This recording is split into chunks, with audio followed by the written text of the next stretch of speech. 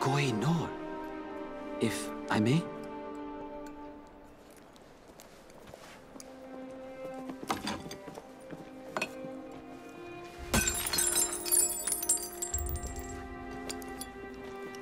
Glass?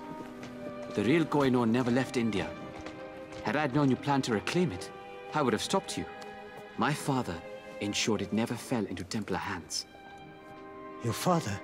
He has done a great service to me and my people. My words to you earlier were unfair. You were not wrong. I, too, have grown frustrated with my lack of progress.